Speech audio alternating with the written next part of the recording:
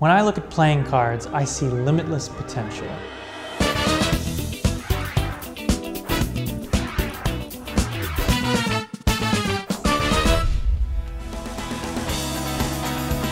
Will you just give a big shuffle for me?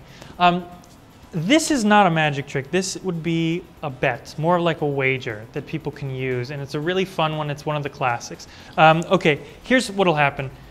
I want to have you select a card under the fairest possible conditions. So you're going to cut them. You can cut them shallow, you can cut them deep, but cut them somewhere. I'll look away and look at place the cards here, and then look at the one you cut to. Okay, so do that now. Place the card back here, and then complete the cut. I can still see it sticking out, but now I can't. It's in the middle of the deck somewhere. It begins the same way. The spectator is shuffling. Ask them to cut a packet off. Ask them to remember the card that they cut to. Place it back in the middle, and apparently very fair.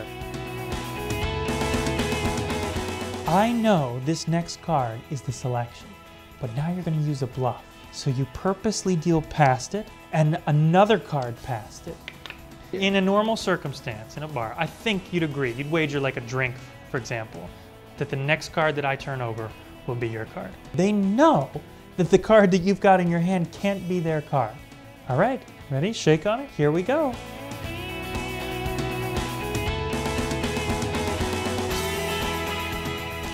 You owe me a drink.